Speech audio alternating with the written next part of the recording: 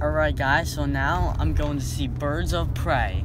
It's basically a movie about Harley Quinn. After she broke up with the Joker, she's been really sad and depressed.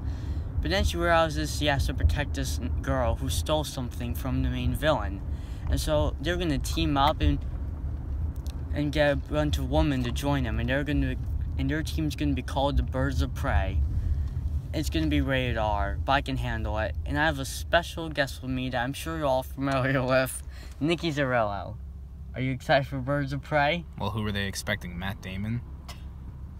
Ewan McGregor is going to play him in Black Mask. Yeah, but he's not Matt Damon.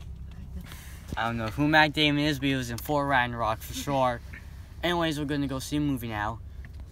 So Birds of Prey was awesome. It was just really great. There's a lot of bad stuff, like it's really dark, it's rated R, so it's got lots of cursing and stuff. But the best part to me was Harley Quinn, and the performance that Margot Robbie gives, it's just really great. She does a lot of wacky stuff in this movie, and it's really crazy. She even narrates in it, which is really great. There's a lot of great jokes. Yeah, Birds of Prey is so much fun. Would I recommend it?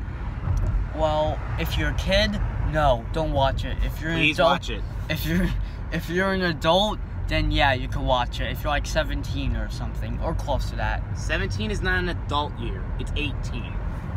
Well, that's what the movie ratings recommend, buddy. So, Nikki, did you like Birds of Prey? Obviously. What would you rate it? 7 out of 10. Alright, sounds decent.